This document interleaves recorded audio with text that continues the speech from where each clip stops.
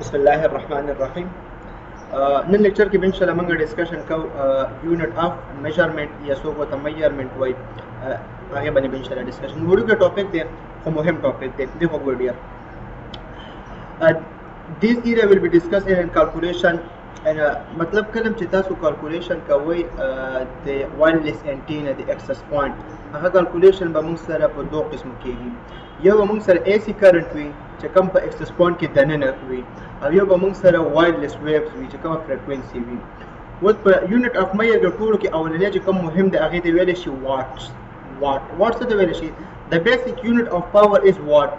A watt is defined as 1 ampere of current at 1 watt. ما خبره سم کله چې په اکسس پوینټ جوړای وایرلیس چې کوم وایرلیس کنه وایرلیس په ټول د کمیونیکیشن نه دی او اواز په الکتریسيټي نه هغه پرون تاسو ته پوښتنه ځل کول ته نن د چړې لاندې سواله وره ما پرې دا تاسو ما کارته نه پرې دی سوري تاسو ذهن د څنګه راغی تاسو دغه ګورئ بس په کومه دغه له کومه ځړګیا کلم چې موږ سره کمیونیکیشن کیږي موږ سره واټ ډیر زیات مهم دی. خو واټ همیشه لپاره په اکسس پوینټ کې دننه بدل تاسو سره څومره واټ وي. کله چې یو سیګنل جنریټ کیږي د سیګنل جنریشن نه مخکې د سیګنل ته به موږ واټ ورکوو. خو دا واټ دا بجلی کرنٹ AC کرنٹ الټرنیټ کرنٹ دا په اکسس پوینټ کې دننه موږ جنریټ کوو، دننه به موږ ورکوو. بعضې داسې سیګنل وي چې هغې ته مطلب واټس پکار وي، پاور. بعضې داسې پرون موږ ویلو کنه چې پاور او فریکوینسي، چې پاور څومره زیاتې فریکوینسي به زیاتې، هغه پاور کم وي هغه دغه پاور وي. او دې نه علاوه بعضې موږ سره داسې وي چې هغې ته ویلی شي ملي واټ چاته پکار وي. خو دا خبره بار به دا په اکسس پوینټ کې دننه په اکسس پوینټ کې دننه به موږ څه ورکوو؟ موږ به سیګنل ته واټ یا ملي واټ دا به ورکوو. چې پاور څومره زیات وي هغومره به زموږ سیګنل سټرنګ زیات وي او هغه به لانګ ډسټنس کور کوي. دې نه علاوه کله چې ستا دا سیګنل انټینې ته راورسېږي انټینې ته،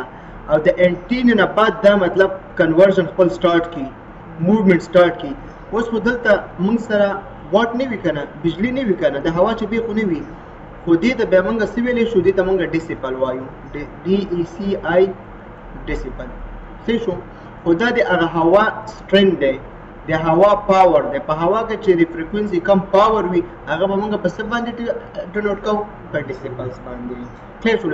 او په اکسس پوینټ کې دننه به دا موږ په ملي واټ او په واټ باندې دا موږ ریپرزینټ کوو. هلي اوس پوه شو؟ ګوډ ښه دی وګورئ.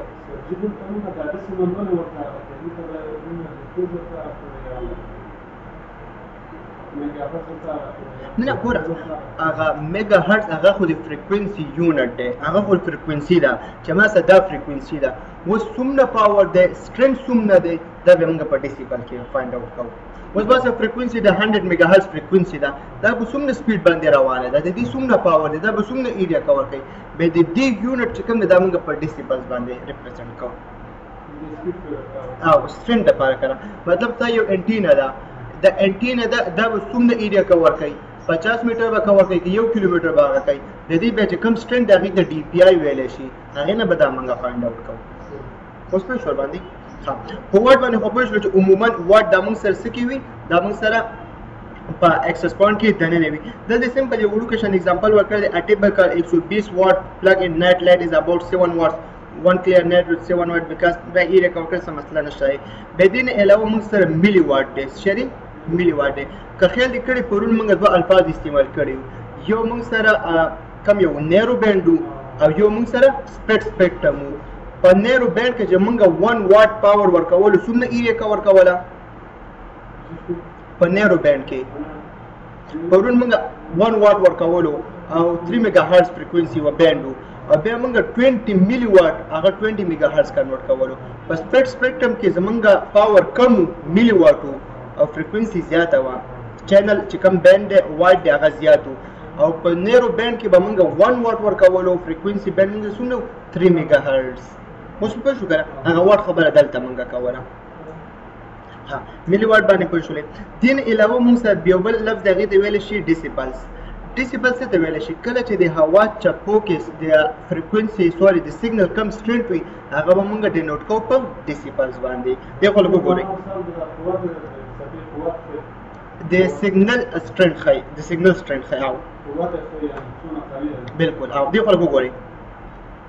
دلته ما سره دا یو سیګنل دی صحیح شو دا خیر دی دلته خو ما سره AC کرنټ دی دا څه مسله نشته دی اوس د اکسس پوینټ کې ما سره څومره واټ ما کنسیډر کړه ما 3 واټ پاور جنریټ کړو دا سیګنل چې کله د انټینا نه بهر ځي اوس دا به څومره ځي دا به زیاته ایریا کور کوي که نه دې ته څه ویلی شي دې ته ډیسیبل ویلی شي اوس تاسو کنسیډر کړئ ما سره 2 اکسس پوینټ دي 2 اکسس پوینټ دي دا ما سره اکسس پوینټ نمبر 1 دی او دا ما سره اکسس پوینټ نمبر 2 دی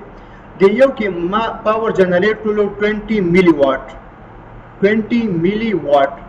او په بل کې ما پاور جنریټ کړو 1 واټ تاسو په خیال باندې دواړه سیم فریکوینسي دي کم یو به ایریا زیاته کور کوي دا 1 واټ والا که دا 20 ملي واټ والا 1 واټ والا به دا زیاته د دې چې کوم ډیسیبل دی دا سټرینګ دا به زیات وي کنه اس کمپیر ټو 20 ملي واټ اوس وګوره کله چې په وایرلیس کې ستا دا سیګنل ټریول کوي دې ته څه ویلی شي دې ته موږ دا به موږ ریپرزینټ کوو په ډیسیبلز باندې څه باندې ډیسیبلز باندې مخکې ځو نه واټ او ملي واټ دا اکسس کله چې تاسو یو اکسس پوینټ پرچیز کوئ هغې باندې دا وګورئ هغې کې دا لیکلی چې دې د څومره واټ پکار یا څومره ملي واټ پکار هغې په دې باندې خامخا لیکلي وي کله هم چې تاسو یو اکسس پوینټ الی هغې باندې په شاته پیکټ باندې خامخا دا لیکلي وي چې دې د څومره پاور پکار ایون تاسو موبایل والی خپل موبایل دا موبایل بیټري لږ کولاو کې دې باندې یو لیبل لګولی وي لیکلی چې ملي واټ څومره ملي واټ پاور دې ته پکار دی جی میراج وایي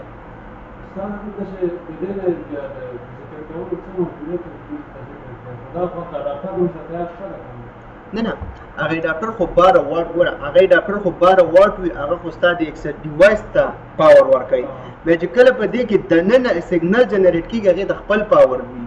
هغې ته خپل پاور وي د اکسس پوینټ پاور دلته نه یادوي چې هغه 12 واټ ورکوي که ته 48 واټ ورکوي هغه نه یادوي اکسس پوینټ خو تا پاور ورکړو هغه ولګېدلو اوس به د اکسس پوینټ کې دننه ستا سیګنل جنریټ کېږي که نه اکسس پوینټ ولې وایي چې ځکه دا ستا په 4 ډایرکشن باندې سیګنل براډکاسټ کوي دې کې دننه چې کوم فنکشنل کېږي هغې ته چې څومره واټ پکار دی هغې خبره کوي دا دې نه علاوه بیا موږ سره ګین اینډ لوس میجرمنټ دی چې ګین څه ته ویلی شي الریډي موږ ویلی چې کله موږ ریپیټ لګوو او لوس څه ته ویلی شي آی تھنک دې کې څه نشته دی بیا الګوریتم چې خپل لګو غوري دین علاوه موږ سره یو بل لفظ استعماليږي ډي پی ایم دا موږ سره ډېر زیات استعماليږي ډي پی ایم اصلي کې عموما څه ته ویل شي چې کله موږ سره 1 ملي واټ وي دا به 0 ډي پی ایم برابر وي څه به وي 0 ډي پی ایم برابر وي دا سمپل موږ سره پاور لیول چارت دی چې څومره پاور وي څومره ډي پی ایم به وي څومره ډي پی آی به وي پاور دی مایکرومیټر ضرورت نشته دا ډیسیبل ډي بی ایم ډي بی آی دا ټول موږ سره د وایرلیس چې کوم سټینډ هغې لپاره استعمالي کمیونیکیشن لپاره استعمالي ګوره ډیسیبل ډي بی ایم ډي بی آی دا درې وړه موږ سره یو فنکشن یو کوي ډي بی آی نه ډي بی آی تا ته ښایي چې ستا د سیګنل څومره قوي دی ډي بی آی څومره قوت دی او ډیسیبل تا ته د سیګنل سټرینث ښایي فرق والی ښایي ډي بی آی ډي بی آی مخکې راځي ډي بی آی موږ نه دی ویلی ډي بی آی به اوس دلته راشي دا دی دلته ډي بی آی څه ته ویلی شي ډي بی آی هماغه ډیسیبل دی خو آی نه مطلب دلته آیسوټروفیک دی آیسوټروفیک څه ته ویلی شي د هوا چپو ته ویلی شي څه ته ویلی شي هوا چپو ته ویلی شي د ډي بی آی مطلب دا دی ته چې کله یو انټینا الې په هغه انټینا باندې لیکلي چې دا موږ سره څومره ډي بی آی ده ډي بی آی چې څومره زیات وي هغومره به ستا سیګنل ډېر زیات ټرانسفر کېږي مطلب موږ سره 5 ډي بی آی د 6 ډي بی آی د څومره ډي بی آی چې ډي بی آی څومره زیاتې وي هغومره به دا ایریا زیات کور کوي کله شروع عموما دلته کېدای شي دلته یو خبره کړې وي چې نورمل موږ سره تقریبا 55 میټره پورې کار کوي دلته لږ وګورئ خپله کوم ځای کې لږ وګورئ دا یې لیکلي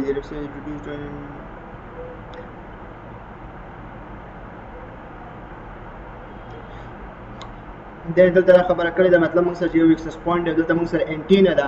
په هر یو پوینټر باندې بستا چې کوم دی -3 ډي پی آی کوم کنورټ کېږي او فاینلی چې ستا دا اکسس کېږي په سیګنل براډکاسټ کېږي هلته به دا +12 ډي پی آی ته راځي مطلب 12 ډي پی آی دا چې دا سیګنل به ډېر پاورفل وي دا پرېږده که نه اوس چې دا میث دی دا میث دا پرې چې کوم شی مهم وي هغه موږ وایو دا خپل کنورژن کړی دی anyhow مهم کې دی کې دا دی انټینا باندې تاسو الریډي پوه شولې امپیډنس باندې تاسو پوه شولې لایټ اف سایډ باندې تاسو پوه شولې او لوګریتم باندې لوګریتم پرې دی میث کنورژن دی دا کنورټ کړی دی خو اسان الفاظو کې موږ دا ویل چې یو موږ سره سوي واټ وي کلم چې یو سیګنل جنریټ کیږي هغه ته واټ پکار وي او دا واټ د اکسس پوینټ کې د نن خپل یو فیچر وي ته چې کلم یو اکسس پوینټ هغه باندې د لیکل چې د څومره واټ پکار دی سیګنل ته پاور نه فزیکل ډیوایس ته پاور نه بیا موږ سره ډیسیپل د ډي بي ایم د ډي بي آی د دې باندې موږ ډسکشن وکړو ډیسیپل د هوا چې کوم چپی د سیګنل کوم چپی د سټرنګ هغه فایند اوټ کوي او ډي بي آی سچ څومره یو سیګنل به څومره لینث ډیسټنس کور کوي د لپاره موږ دا موږ په ډي بي آی کې ریپرزینټ کوو یو ډیسیبل یونټ دی ډیسیبل یونټ دی او ډي بي آی دا تاسو سټرنګ خای امپیډنس مزاحمت ته ویل شي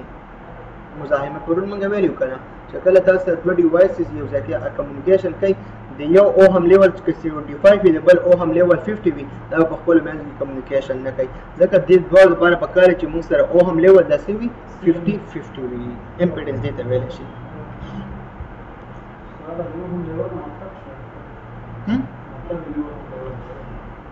د اوهم لیول دا دی کنه دلته راغی اوس وګورئ خو وګورئ د اوهم لیول مقصد دا دی دا موږ سره مزاحمت کوي مزاحمت وی اس ډبلیو آر باندې موږ ډسکشن کړو چې یو طرف ته مطلب تاسو پاور زیات دی او بل طرف ته اوټپوټ تاسو سره کم دی څه چل بکیږي خدا پته چې کلم یو ډیوایس الی دا مطلب اوهم لیول د مزاحمت ویل شي دا څومره مزاحمت برداشت کولای شي هغه ته اوهم ویل شي عموما چې څومره ډیوایسز وي تاسو سره هغه اوهم لیول 75 یا 50 وي خو دواړه به تاسو یې مالي که یو 50 یو بل 75 وي دا به دې ته ډیټا زیاته لګي دا به کم برداشت کولای شي خو بیا پراپر کمیونیکیشن نه کیږي